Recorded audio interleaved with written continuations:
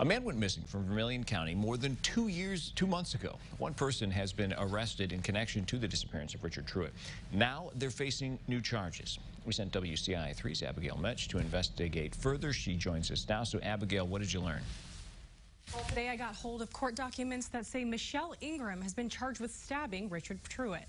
I spoke with some of Truett's friends who told me that he was Ingram's landlord and that he was with Ingram the night that he disappeared. Richard Truett was last seen on the night of December 27, 2020. He got into a car just outside of his home in Westville. Friends say it's not like him to leave the house without letting someone know.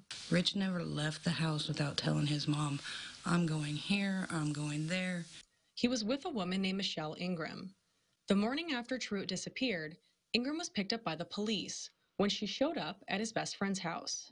She had kicked in my back door and proceeded to tell me a few things that I didn't like,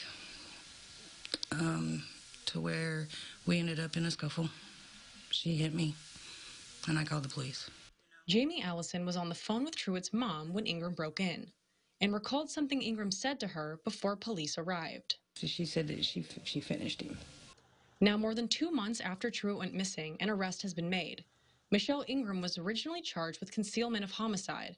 She has now been charged with stabbing Richard Truett. She's being held at Vermilion County Jail, but loved ones say there is more to uncover. I will be a little bit more at ease once he's home and the other people are picked up, because I think there's more than just one.